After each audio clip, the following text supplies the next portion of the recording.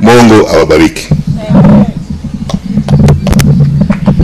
Asante sana Mheshimiwa Koi kwa hiyo mawazo mazuri. Kanisa letu la marafiki, mnipe ruhusa niseme hii. Mimi nimeenda kutembelea Prime Cabinet Secretary wetu wa Kenya, Honorable Mudavadi, na nikamuuliza ya kwamba kanisa letu la hapa Musingu liko picha mbaya, na yeye akasema tuangalie karibu Oktoba pale, yeye ako tayari akuje tujenge nyumba ya Mungu. Pia nikamwambia pale Kakamega, kanisa letu la marafiki limetengeneza jengo mzuri la kipekee ambalo saa hii wamefika pale juu lakini wamekwama. Amesema siku hiyo atakuwa Musingu, pia atakuja aende pale Kakamega Friends Church Amalemba. Hamjambo. Kwani mnafikiria mimi naenda kuomba vitu ya tumbo yangu peke yake? Sasa mimi nashukuru Your Excellency for accepting to come and build our church in Musingu and Kakamega. Without wasting more time, I want to take this opportunity to welcome you to come and speak to your people.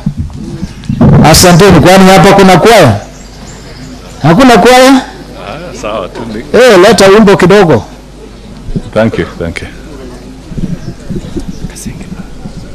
Asante sana ndugu yangu Mheshimiwa Shinali, ambaye ni mjumbe wetu katika constituency ya Ikolomani, Kakamega County.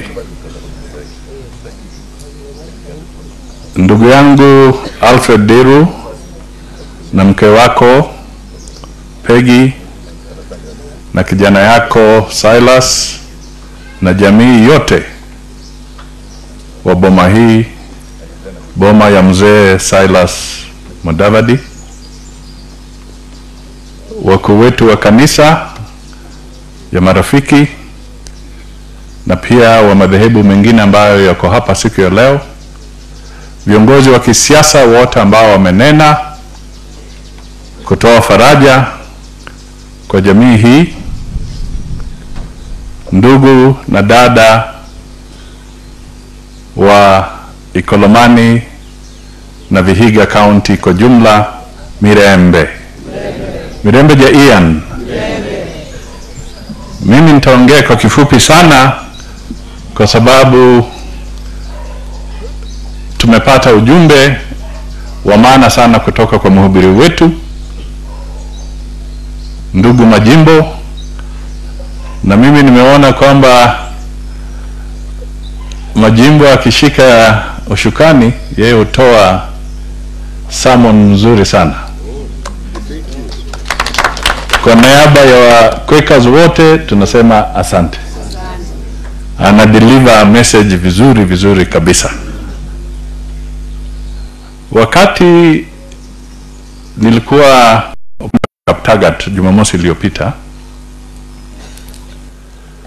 nikapata ujumbe tukiwa pale na Rais wa Jamhuri ya Kenya. Nikapata ujumbe kutoka kwa Commissioner General wa KRA kwamba kuna kijana ambaye alikuwa amechukuliwa pale na wengine wengi ameaga dunia, na akaniambia huyo kijana anaitwa Ian Deru. Nikashtuka, tukao kwa ile harakati, kwa sababu mimi nikatambua kwamba kama ni Ian basi ni Ian wetu. Nilipopata nafasi ya kupiga simu, nilimpigia Alfred Deru na nikamuuliza maswali machache. Kwanza nikamuuliza, habari bwana Deru, ndugu yangu, umepata ujumbe wote? La, sijapata. Nikamuuliza swali la pili, uko wapi? ama unaendesha gari? Akasema hapana, siendeshi gari, niko nyumbani. Nikamwambia basi ikiwezekana tafuta pahali kidogo, nataka niongee na wewe. Ndio nikampasha habari kwamba Ian ameaga dunia.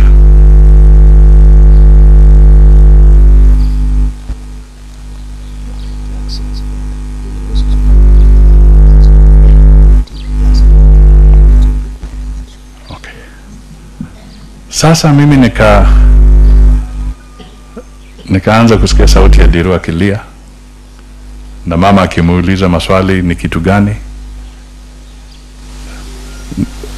Lakini kitu kizuri walikuwa kwa boma, na ndio kwa sababu nilikuwa nauliza maswali, uko wapi? Kwa sababu nilikuwa na hofia nikitoa habari kama hiyo na yeye yuko kwa steering, anaweza labda pia na yeye ajiumize. Akishtuka. Ian ni kijana mchanga, miaka 30.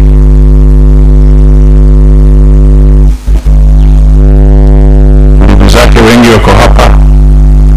Pia mimi nimekuja na ndugu zake Michael, Marian, Moses alikuwa mgonjwa kidogo, lakini tulikuwa naye kwa kanisa. Wote pia na mama wao. Tukajua sasa uzito umetupata, na lakini marafiki wametusaidia, wamesaidia Alfred, wamesaidia jamii hii, marafiki kutoka sehemu zote. Tunasema asante. Tunasema asante kwa kanisa. Tunasema asante kwa watu wa KRA na wale wengine wote ambao kijana Ian alikuwa amehusika nao. Na huyu Ian pia alikuwa amepata bahati.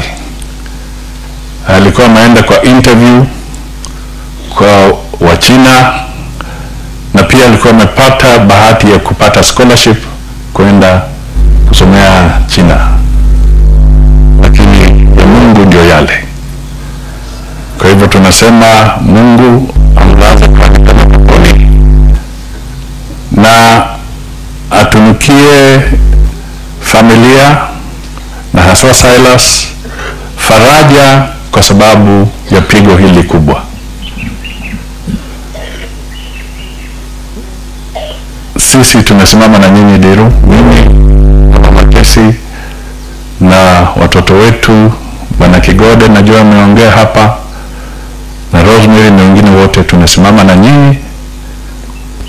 Raymond, tunasimama na nyinyi kabisa kusema we are together and we can only continue to wait in God's grace. Jambo langu la pili, nataka niseme Shinali ni mungwana. He's a good man. Yeye ni jirani, na yale amesema tutashikana pamoja. Hiyo daraja tumezungumza naye kwamba wakati wanatengeneza hizi barabara lazima watengeneze hiyo daraja, na